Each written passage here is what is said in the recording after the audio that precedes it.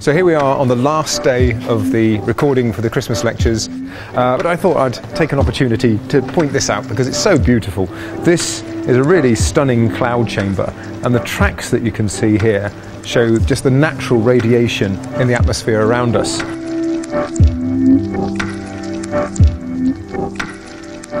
So if we actually have a look in here, you can see sometimes there are thicker tracks, which are big heavy alpha particles. Sometimes there are little wispy ones, which are beta particles. But all of these, they're all working in the same way. So the atmosphere in here contains a lot of vapor of alcohol, and it's sort of more than it should have. And when these charged particles fire through the atmosphere in here, they cause little droplets to form, and those are the clouds that you're seeing.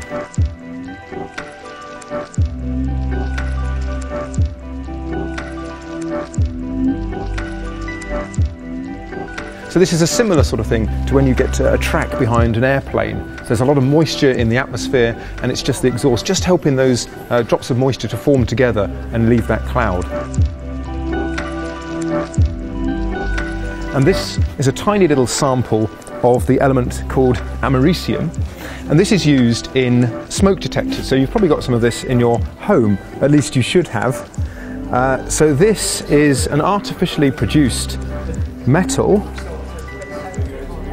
And as soon as this is introduced, look at that. What we're seeing here are tracks from the alpha particles emitted from this radioactive source.